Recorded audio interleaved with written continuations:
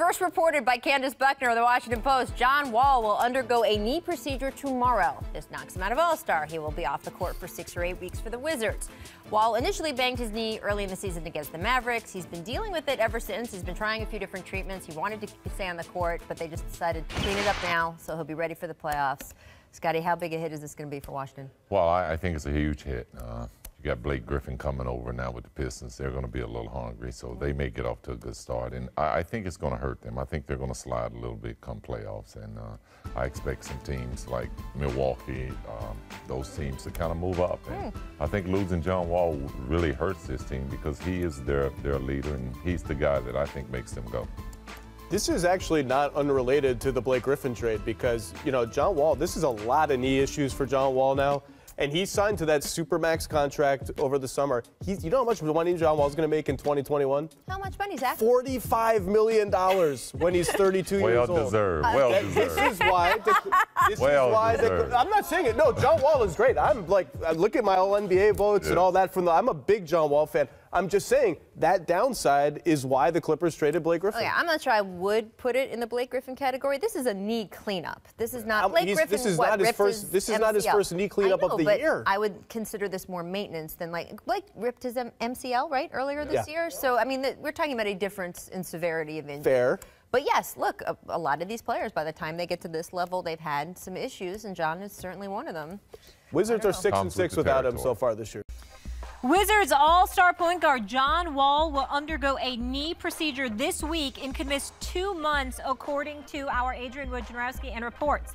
The Washington Post, first to report the news, added that Wall will not play in next month's All-Star game. The procedure has been described as a cleanup, according to the Post. Stephen A., what does this mean for the Wizards? It means they can miss the playoffs. It means that their playoff aspirations are in jeopardy. There's no other way to slice this. John Wall is their best player, their most complete player. Kelly Oubre has looked impressive this year. Otto Porter has been disappointing, if nothing else, because of his inconsistencies. Bradley Beal, class personified. I saw what he had to say about me yesterday. I took no offense to it whatsoever. Just the idiot reporters who constantly bring up my name to him. But that's neither here nor there. But Bradley Beal can ball. We know what he can do as long as he doesn't press too much. But the biggest issue with this team, Max, is chemistry. They don't have much of it. And then you lose your star point guard. God, you talk about John Wall. You're over 500. You're winning games, but you were shooting 45% from the field last year. It's at 41%. Max, he was shooting close to 80% from the free throw line last year. It's down to 71, 72%. So you're not shooting from the field as well as you did last year. You're not shooting from the free throw line as much as you did last year. And the chemistry that you had, that you were still in a process of building from last year, has been diminished drastically already. And that is with you on the floor.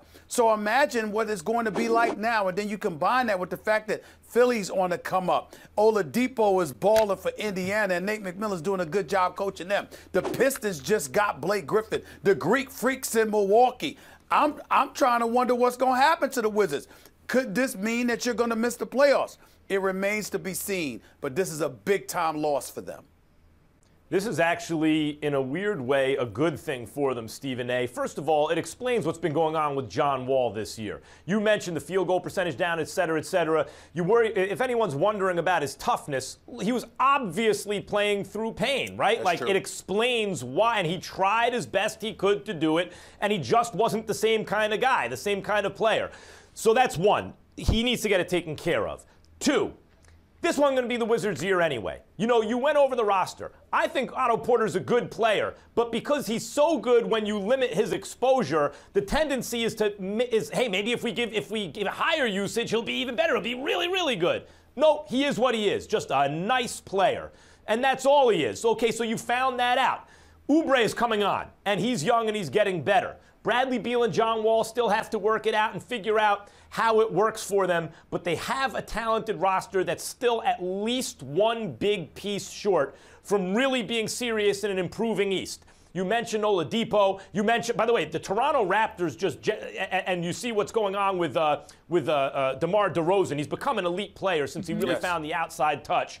The Raptors are really good. The Celtics are coming on. This was not going to be Washington's year. This tells everybody, hey, that John Wall you've been seeing, don't worry about it. That's not the real John Wall. And this roster that's not ready yet, okay, we can figure out what we got. We can maybe look to add a piece in the offseason and get serious about making a legitimate run next year. Obviously, the Cavs are in disarray. If Washington gets it together, they'll be as live as anyone next year. Well, John Wall is an amazing athlete and a brilliant passer and a pleasure to watch when he's at his best. Well, you and I are different in this respect, Max Kellerman. Otto Porter's getting paid over $100 million.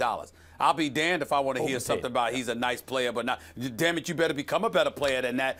Bradley Beal is in the midst of a $138 million deal. I'm sorry, that's some big-time money. I expect you to show up and handle your business. Markieff Morris can play. He's not a scrub. Gortat can play. He's not a scrub. Kelly Oubre is in his second year. The man should have played in Game 7 last year. Last time I checked, Scott Brooks once coached the team to an NBA Finals. I have expectations for these damn Wizards. I don't give a damn what anybody says. You should be not as in good the as the mix. Celtics, you know you should it. be in the mix. Yep. And they are in the mix, but in the mix isn't good enough. They need another piece to get over the mix. Over the mix, that's fair. I'm talking about in the mix. Don't use this as an excuse to not be in the mix. Yeah, this year, definitely not in the mix. Since Wall's rookie season, the Wizards have gone just 21-49 without him. That is well below 500.